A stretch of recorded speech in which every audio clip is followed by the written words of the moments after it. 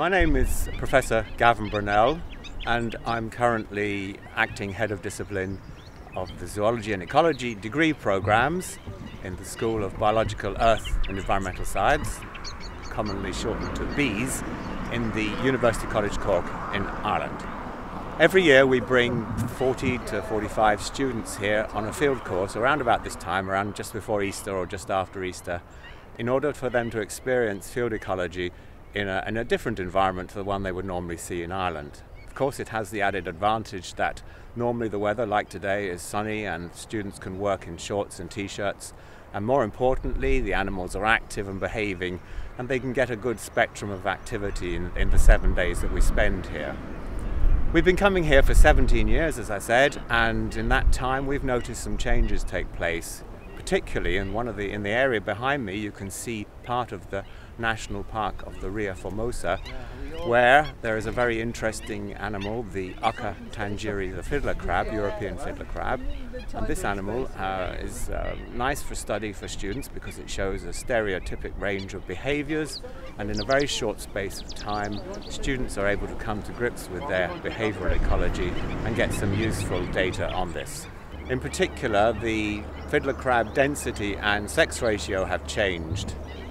We think that part of the reason for this is based on human activity. For one thing, the humans are exploiting the fiddler crabs, the male fiddler crabs, for their large claw, which are eaten as a delicacy in this region. And as you can imagine, removing the claw from a fiddler crab is pretty dramatic. The very best that can happen is that the male crab may survive and slowly regenerate that claw, but during that time he's basically perceived by the rest of the population as a female and is not able to fulfill his normal role in courtship, etc. Also, more disturbingly, there's been a general decline in numbers at some of the sites that we use with our students, and this seems to be connected with a lot more human activity, some of it like tourism related activity like jogging and cycling, also others more locally like amateur clam diggers who are coming in and illegally fishing for marine bivalve mollusks, which are a local delicacy. These are unlicensed clam diggers as opposed to the licensed ones, and they seem to be causing a problem locally. There has been a suggestion that the current recession is increasing their activity as they look to add to their income over their normal way of making money here. As part of their portfolio of activities during the week, the students undertake a project at the end for the last 2 days, during which time they go back and revisit one of their project days, one of their days that they've looked at and concentrated on it in more detail. These students that we're going to be looking at in a minute have been focusing in on the fiddler crab, and we're going to look at two contrasting sites.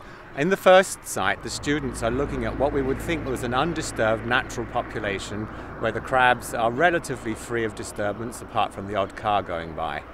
In the second site, we'll see that the foreshore has been turned up and churned up a bit by people walking across the beach or maybe digging for clams locally. And in this way, the only crabs that appear to be surviving are those right at the top of the beach where they're away from this activity.